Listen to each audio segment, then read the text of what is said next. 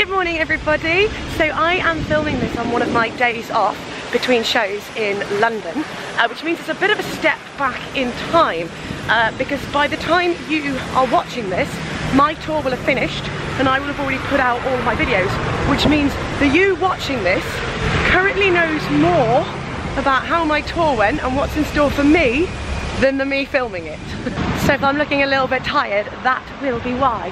What I'm doing today is I'm meeting up with a friend of mine, Dan, who is from a company called ID that do stage combat.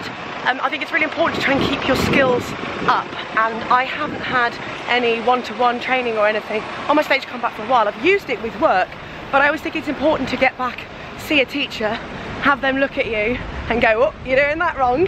So that is my plan for the day. So this may be a really short video. I am going to take the camera into the room with me, but obviously my focus is going to be concentrating on actually working on my sword play. So yeah, camera's going to come with. Oh, first thing though, I'm complete fool, have left all of the appropriate footwear in the company van, which I currently don't have access to. The only footwear I have is flip-flops.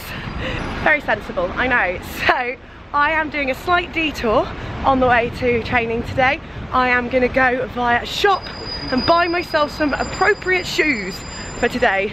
So yeah, the lesson there is always remember what it is that you're doing on your day off and pack accordingly.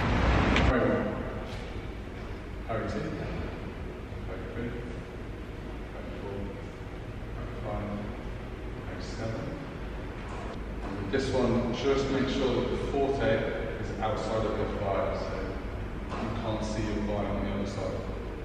And fire.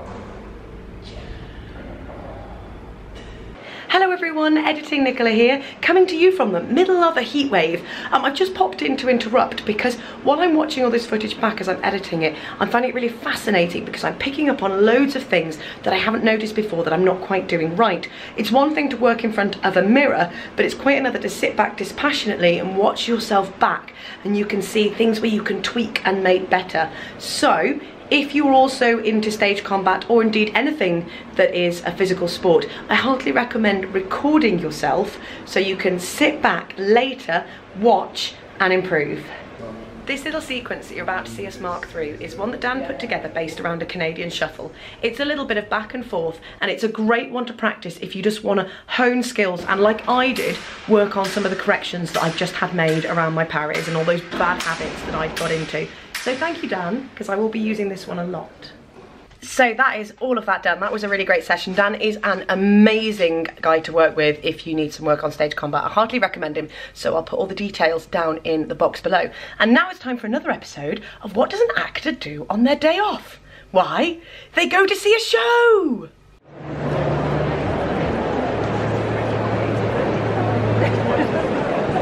I'm so excited by that lighting rig. This is such a performer thing to do, but I am excited as much by how close we are to the lighting rig and the fact that we're sat where the sort of choir might normally sit, and I don't know if you can see the mics just on there. And also I'm going to pan around over here and you can see this incredible beast. Look at that organ.